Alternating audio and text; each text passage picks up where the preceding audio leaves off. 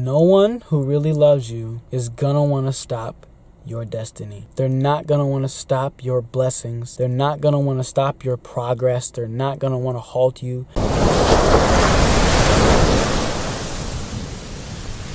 Some of them want to slow you down. They don't intend to slow you down, but they want to spend a whole lot of time with you, and they want you to spend time with them instead of spending time doing what you're, trying to accomplish doing. And when you care about somebody, it's a time trade-off, and that time trade-off is okay as long as the emotion there is happy. As long as you're still giving energy to whatever your goal is. Now, it only just depends on what you want. If you want to achieve the goal most, then you need to be giving more energy and attention to the goal, and the person that you're dealing with needs to be able to understand that. If you want the relationship thing most, then you're gonna have to give energy to that, and stop giving so much attention to this thing and give some more attention to the person. Nourish that relationship with them, and do things and spend time and plan stuff. You have to give water. You got to nourish it, you know what I mean, if you want it to grow. And so it's the same thing with your goals. You have to keep nourishing it. It doesn't matter if somebody else comes along and they want to talk to you, and take you somewhere while you're supposed to be watering your plant, if you wish for your plant to keep thriving and growing. Because, all right, that happens one time, you miss one watering cycle, all right, it suffers a little bit, but it doesn't die. You do that again twice, now it's missed 2 watering cycles. The dirt's all crusted up, it's starting to have a little bit of effect, and you miss 3, now it's withering a little bit. It's just gonna break down more and more and more from there. That's just what happens it's just the same thing as adding the poison. Boop, in the well. So you don't have to allow the poison to be added to your well, though. It's not like you owe somebody your fucking life. It's important to care about the people that are adding good things to your world, because there are enough people that are adding the opposite of that. But that doesn't mean that you owe them your life.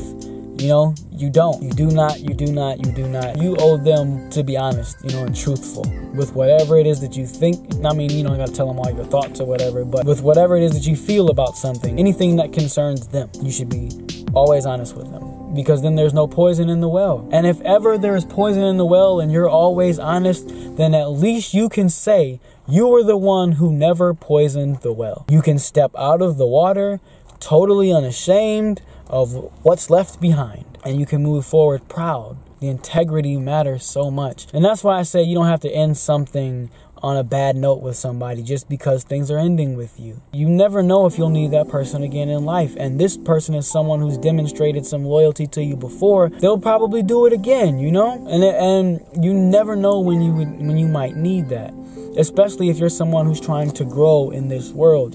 It's important to forgive.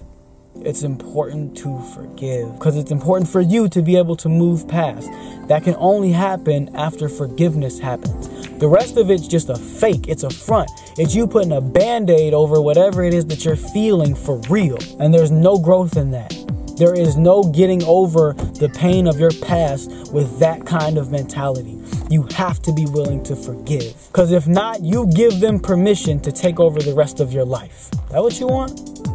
That's not what I want for you. You can't let anybody affect your whole world based on their actions. You just can't. You know what I mean? If you did that, you would always be in a state of down, low energy, something that's sad, something that's remorseful, regretful, reminiscent of all this shit, you know what I mean, that's making you now feel even more bad. Fuck all that, man. No. You keep on living your life honorably and honestly, and let the Most High take the wheel on the rest of it. Don't let people interrupt that much of your life wherein you can't operate and be happy the same way without them. That's a recipe for disaster for the both of you. You should not be that reliant on someone else. You can't be self-reliant on someone else. You gotta be willing to stand on, you gotta be able to stand on your own 2 feet.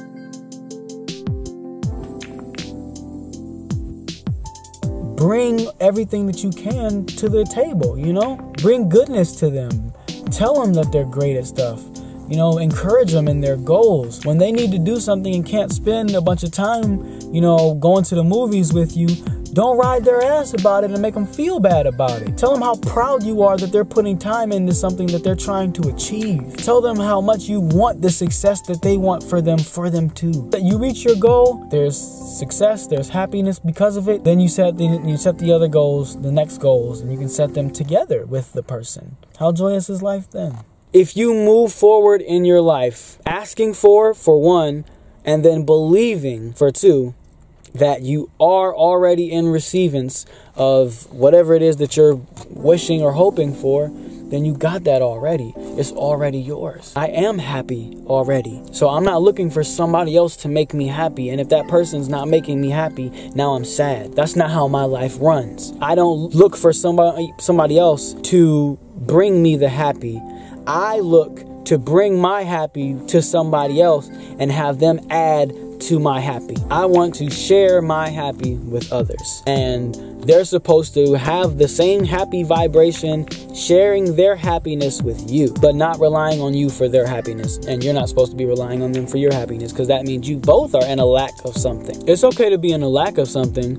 It's just not okay to stay there willingly, unless that's what makes you happy, in which case do that shit. Have your fun, live your life. Don't let me tell you how to be happy, yo. But if that's not gonna make you happy, then it's time to boss up and do something different, yo. It's time to stop allowing other people to affect your whole fucking life. This is your life. You gotta be willing to say fuck the bullshit, to get past all of the stuff that's happening around you, all of the chaotic anything, and take a step back and see if this is fruitful. And if it's not, that's something that can be solved with a conversation. It doesn't have to end bloody. You don't have to get the screaming and yelling and y'all got to go out with a bang and all of that, man. That's called burning bridges. You're not supposed to do that. You don't have to not ever see this person again, or like not ever speak to this person again, or turn your head if you see them somewhere in public. You can do that if you choose to. That's what most people do, but I don't think it should be that. I don't think you should have to leave things with an animosity note, even if you got to leave things.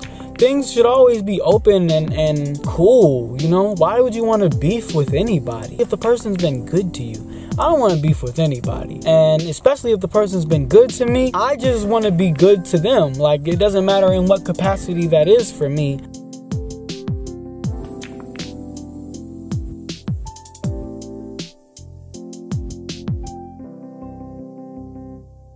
I think it's important to understand that you can have something healthy, still be growing in the world, and be adding to somebody else's growth in the world too. And if that's not the case, if you both aren't happy, it's okay to mutually agree to go on your own ways so that you both can be happy. Because it's not happening with the two of you. That just means that's okay. It doesn't mean either of you are bad people. It just means your energies are not connecting.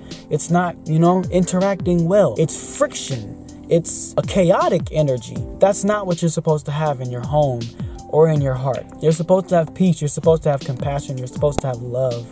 And, you can have that by yourself. So if you're introducing somebody else to the picture, they're supposed to be adding to only that, or they're adding to something else. It's that simple. It's that simple. No need to overthink it. Toss it up, throw it in.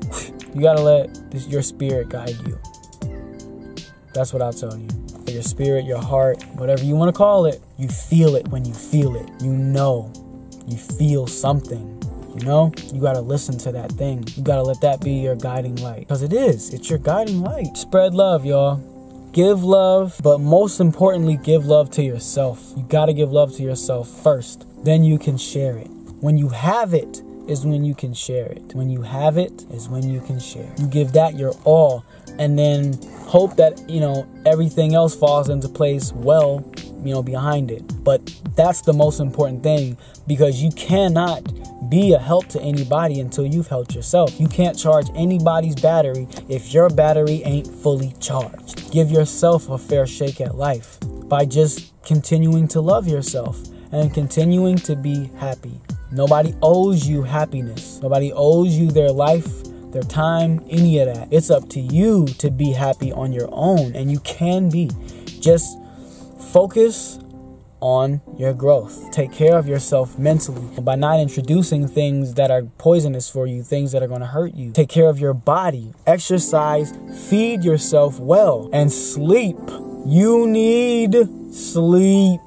Sleep is the time for your body to rejuvenate, to heal itself, to give you more energy, more life. You don't gotta be no fitness head, just take a walk, take a jog, do some squats, do some push-ups. Try whatever. Go swimming, pick up a boxing class, play some soccer, play some basketball. Do something and do it constantly, consistently to keep up your health, your feel-good chemicals. Feel-good chemicals reproduce more when you are healthy, when you're eating well, when you're exercising, and when you're getting good sleep. You do those 3 things, you will become a better person. I virtually guarantee it. Anyway, you got to stay focused on your path, and you can't allow other people to disrupt that peace. So I suggest having a conversation that is solely based on just being 100% real with each other.